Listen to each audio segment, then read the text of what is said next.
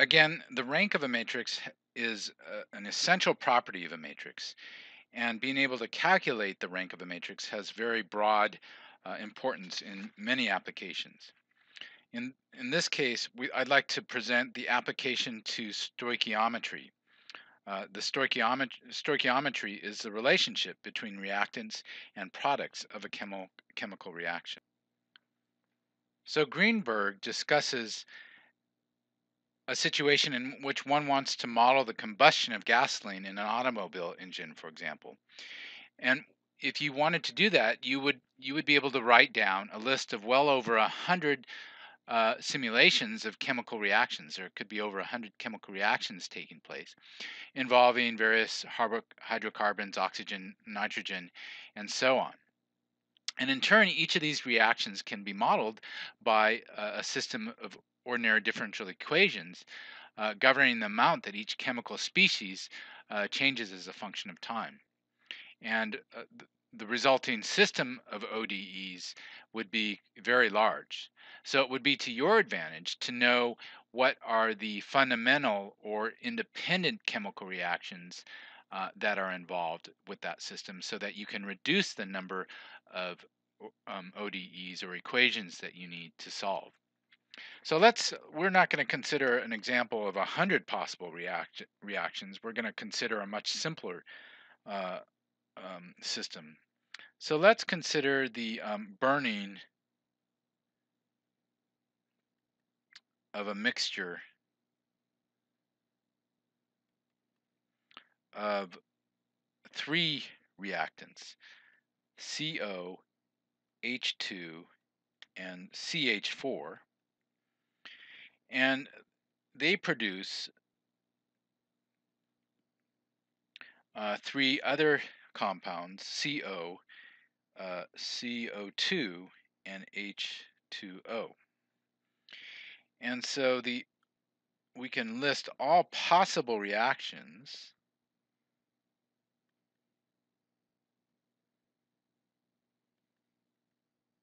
and it turns out there are four.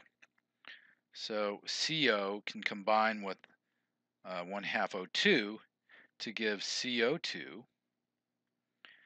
H2 can combine with an oxygen atom and give H2O.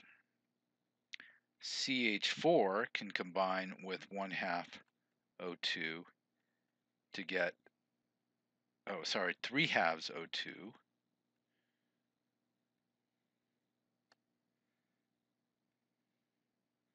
To give CO plus 2H2O.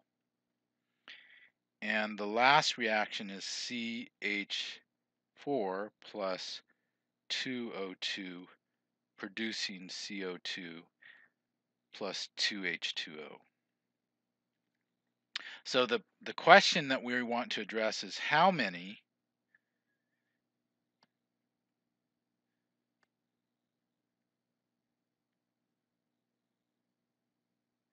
independent reactions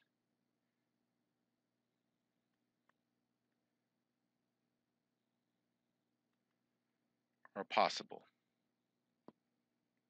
or does this system involve? So we can rewrite these this description of these chemical reactions in equation form. So let's do that. So we're just going to change the arrow here to an equal sign. Or sorry, we're going to bring the product on the left-hand side of the equation, and the equations will each equal 0.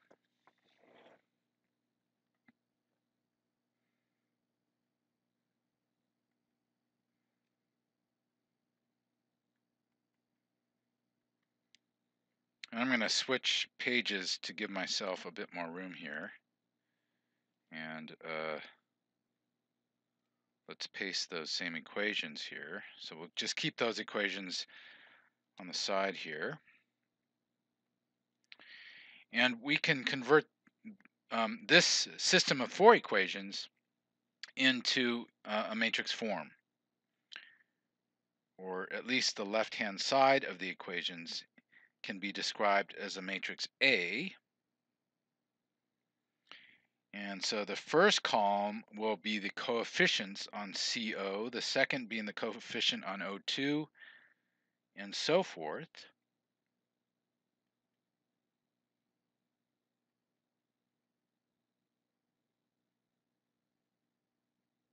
So we have 6 compounds involved in 4 reactions.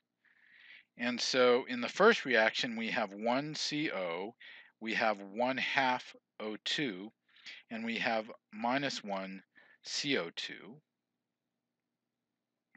In the second reaction, we have 1 H2, 1/2 O2, and a -1 H2O. In the third reaction, we have a CH4, so a positive CH4.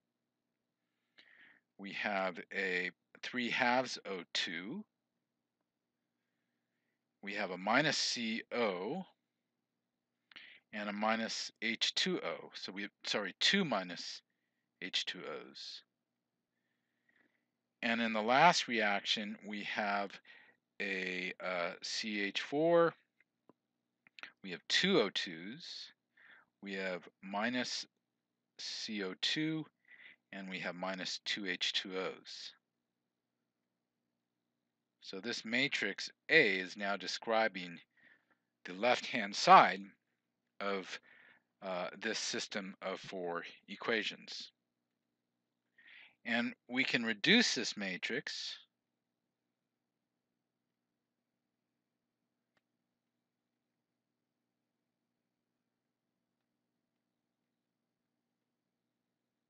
so we're going to indent successive rows to the right all the way down to the bottom. And the new system, the top row is not changed. So the new matrix becomes 1, 1/2, -1, 0, 0, 0, 0, 1, 0, 2, -2, 0, 0, 0, -1, -4, 2, and 1. And then finally, we'll be left with all zeros on the bottom. So again, remember, Gaussian elimination involves a number of elementary operations on the rows of matrix A, and elementary operations don't change the rank of the resulting matrix. And so we can see that a simple way to determine the rank of a matrix is to reduce by Gaussian elimination and count the number of non-zero rows. So in this case, the rank is equal to 3. So this tells us, right, again, the rank of A is equal to 3. And this means there are only 3, not 4, independent reactions.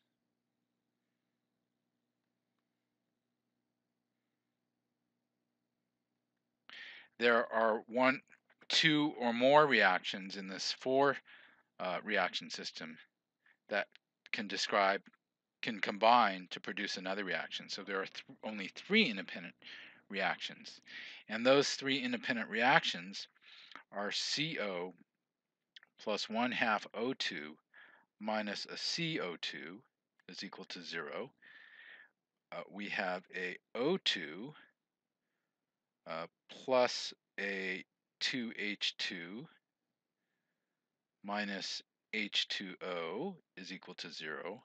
And then the last row here, it represents H2O.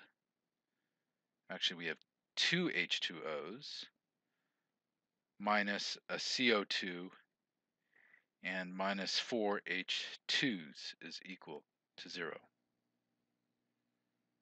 Oh, I'm sorry, and plus we have a CH4. We have a CH4 plus 2 H2Os minus CO2 minus 4 H2.